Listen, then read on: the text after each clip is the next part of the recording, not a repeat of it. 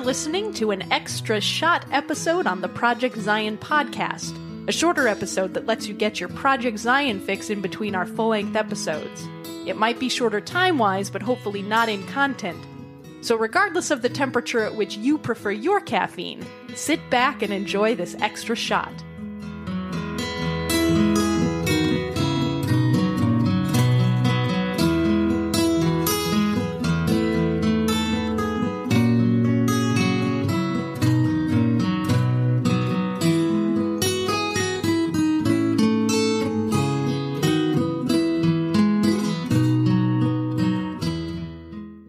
Welcome to Coffee Connect. My name's Linda Booth, and as you know, if you've listened to this before, I love stories. I love to collect stories, especially stories that connect us with God and each other. And as we now enter into the Advent season, as we prepare to celebrate Christmas, Christmas is a time of wonder. It's amazing, isn't it? That God loved the world so much that God in Christ came as a baby. What a wonder. That a newborn placed in a manger by a homeless couple became a man who dared cultural and religious norms to love the discarded people in his world. Jesus, God with us. Today, I believe, Jesus dares us to befriend, love, and be Jesus, even in the midst of all that we do to get ready for Christmas, because we're to be Jesus-like with people needing love, support, and a place to belong. God with us and working through us. Recently, I was filled with joy and wonder as I read an email from Jimmy Munson. And some of you may have heard of him. He's a minister in Chattanooga, Tennessee for Community of Christ. And he shared the miraculous stories of 4 people who reached their educational goals, despite being homeless and briefly living in an old minivan. And as I read their story during this Christmas Advent season, I thought, what if Jesus was born today to a couple searching for a place to live? Could Mary and Joseph have placed their baby in the back seat of an old minivan? So let me tell you about a minivan. Many years ago, Jim and Pam Ash from Liberty, Missouri, donated their used minivan to Chattanooga Ministries. And today, that van has more than 250,000 miles on it. The minivan is still picking up and taking hundreds of children, youth, and adults to church, youth activities, the Peace Center, summer camps, etc. The minivan is worn and street life battered, scarred in ways most of us can't imagine. But young and old still watch expectantly for the minivan, knowing it will bring them to a place and a people who will love them as madly as God loves them. What a wonder. God with us and working through us. So these are 4 stories, miraculous stories of wonder that I want you to remember as you celebrate Christmas this year. The first story is about Deborah. She's 56 years old, and she recently graduated from dental hygienist school and is now employed by 2 dentists. And when she first got involved with Community of Christ, she was a prostitute raising 6 children. Chattanooga Community of Christ helped her get off drugs and change her lifestyle. They helped her with her children when she worked 3 minimum wage jobs to ensure that all 6 of her children graduated from high school, the first ones in her family to do so. And then she put 1 through college, 5 through trade schools, and eventually got her GED and herself through dental school. At one time, Deborah and her kids lived in the church's minivan for over a month. What a wonder. Think about it. God with us and working through us.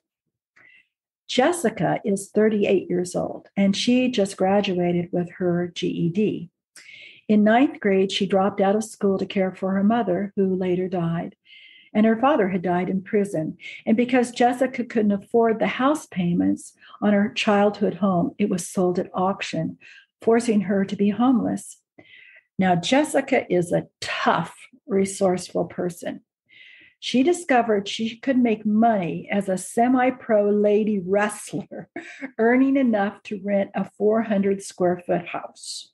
She met Chip, another local wrestler, and they were both baptized in Community of Christ, which is another story.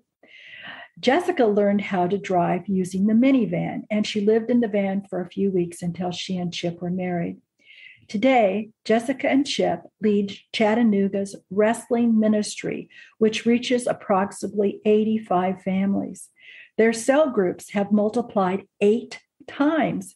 Because of Jessica's success in earning her GED, 3 other people from the wrestling ministry are starting their GED coursework.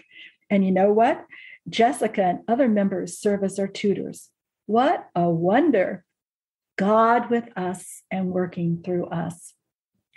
Now, Jeremy is 30 years old. This summer, he received his Bachelor of Science degree in Human Resources. Jeremy grew up surrounded by violence in what you have heard of, a blood gang family. He was one of the first youth to get involved and baptized in Chattanooga ministries. After dropping out of high school his sophomore year, he ended up in prison.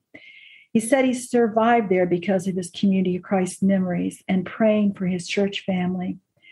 Jeremy got early conditional release if he would find a job, live in a halfway house, and get a mentor.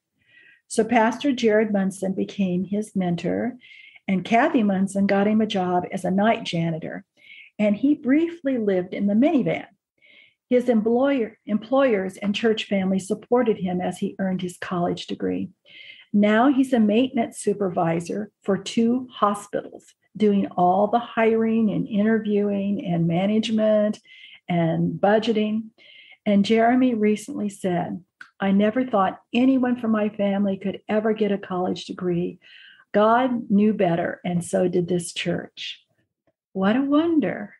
God with us and working through us. The last story.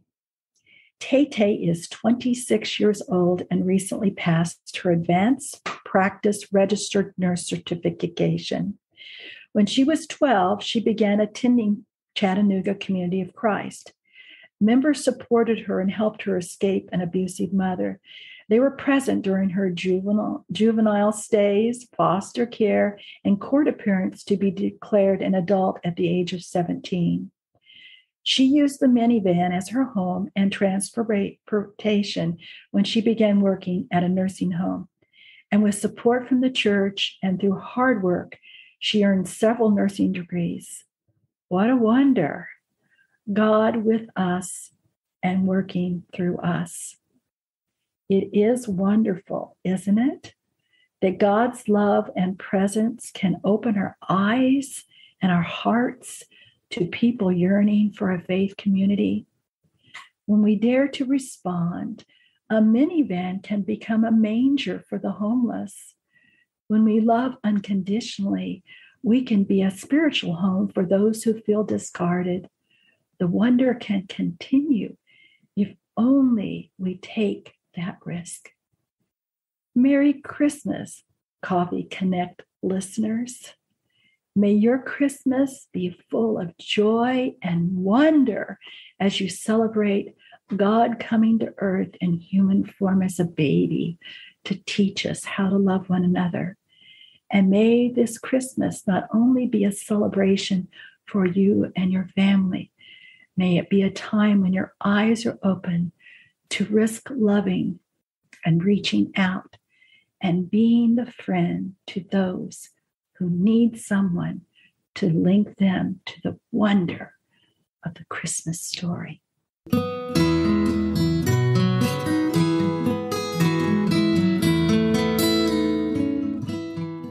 Thanks for listening to Project Zion Podcast. Subscribe to our podcast on Apple Podcast, Stitcher, or whatever podcast streaming service you use, and while you are there, give us a 5-star rating. Project Zion Podcast is sponsored by Latter-day Seeker Ministries of Community of Christ. The views and opinions expressed in this episode are of those speaking and do not necessarily reflect the official policy or position of Latter-day Seeker Ministries or Community of Christ. The music has been graciously provided by Dave Hines.